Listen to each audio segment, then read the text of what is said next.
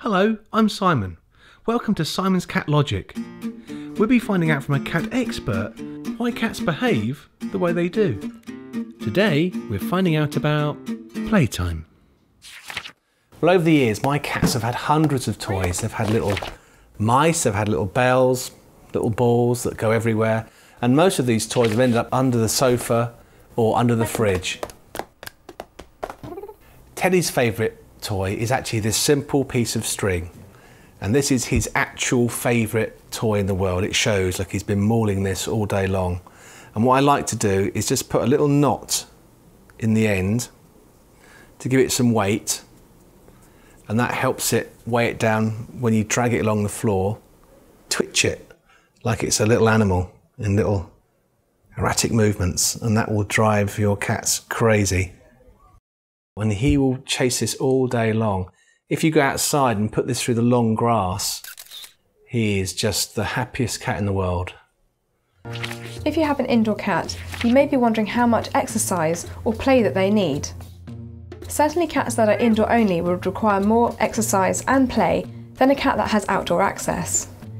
Although there's no definitive amount of time a cat should play, indoor only cats should have multiple short play sessions throughout the day. It's important not to play with kittens or cats using hands or toes, as this will teach them that they're a fun toy. This can be very painful for owners. It's much better to use something like a fishing rod toy, such as this, which keeps the play safely away from hands.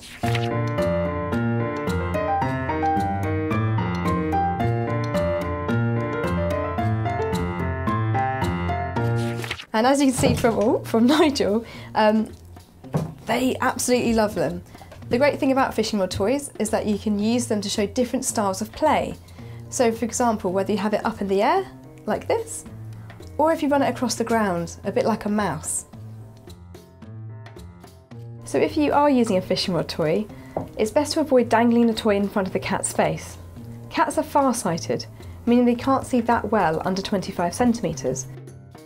Cats much prefer it to have the fishing rod toy moving it away from the cat, similar to how prey would move.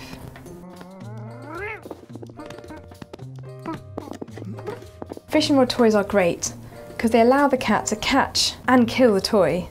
Giving cats the opportunity to be successful releases endorphins or happy hormones and makes them feel good.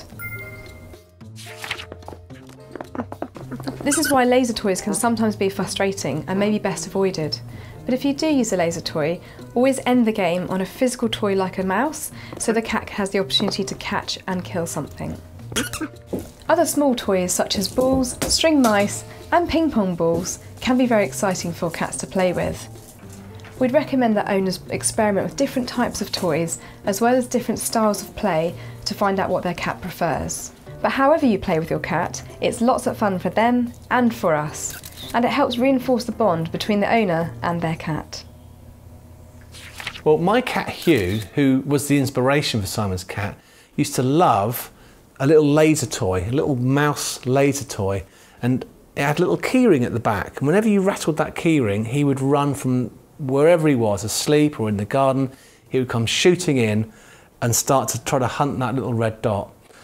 Funny enough, the other cats weren't that bothered about it. Little Teddy used to have a little go, but then used to lose interest. But Hugh would just follow that thing all day long. He absolutely loved it. That was definitely his favourite toy.